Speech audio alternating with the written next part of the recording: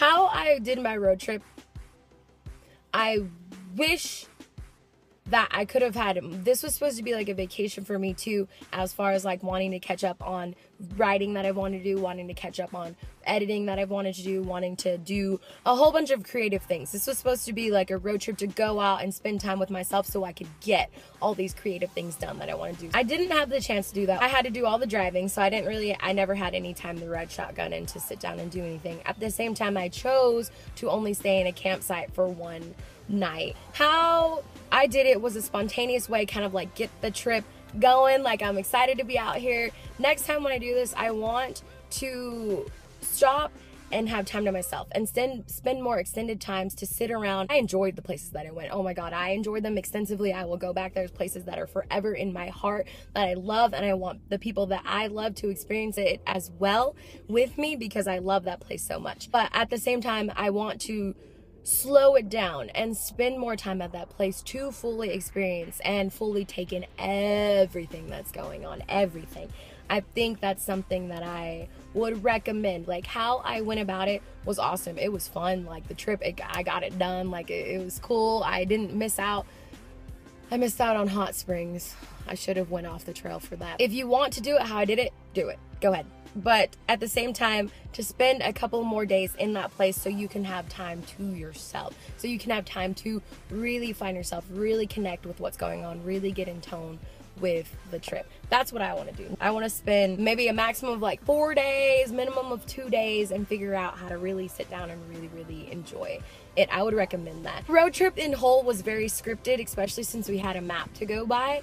But there was this time coming out of Oklahoma where the thing we wanted to see in Arkansas, the Toltec Mountains, was closed on the day that we were gonna go see it. I think I was getting itching to get to Alabama and see all my friends and family that I haven't seen in like 2 years. So I was like, forget it, Toltec Mountains will come back. Going into Arkansas, when we passed the border, I stopped at the visitor center and was like, hey, anything to do around here that you recommend that's cool, Arkansas-y, that, yeah. And she's like, Ozark National Forest is right down the road if you wanna do that. And I'm like, all right. That Ozark, Arkansas was one of my favorite. It wasn't my favorite place because Pikes Peak was my favorite place. Arkansas was my favorite experience because we had no set plan.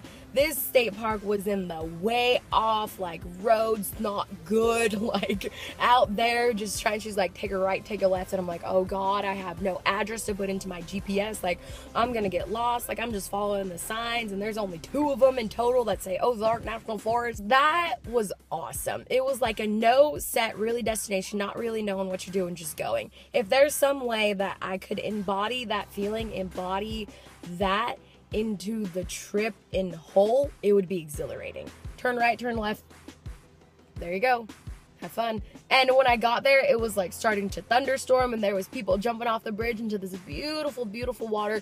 Of course I jumped off, and the campsite was so primitive. We were the only ones there, and the campsite manager was like, hey, there's a band of raccoons who have been getting into a lot of shit lately, so if you could just keep your stuff up, that'd be great. And he's like, also there's an adolescent bear running around. Adolescence meaning that he's not a baby, so there's not a mom to worry about, but at the same time he's not like a grown-up, so he's not like aggressive. But if you see him, like, it's chill, like it's fine, like he's cool. And I'm like, all right. And then like we found a local who was one of the bridge jumpers who was like, oh my God, you gotta go up to these cliffs. I didn't film it. I got little baby clips on my stupid old phone with poor camera video. We went up there and watched the clouds roll in the sunset and see like the light slowly turning on from the cities in far distances. Like it was amazing. It was amazing. And when I went to sleep that night, the owls were so active. Like nature was in full charge, in symphony. Like nature was the head honcho in that place. Nature was letting you experience it. I don't know how to explain it all the way, if that makes sense, like if that any of that makes sense. So I would definitely try to find some way to embody that spontaneous in it. And I feel like if you take the time to not spend only one day in a place, you could have that spontaneous, because you could go see the place you wanted to see, and then you could go off and go wherever else and then plan to go to your next destination, which I feel like could work. You'd have to open your budget up a little bit more, but it could work, and that's what I want to do.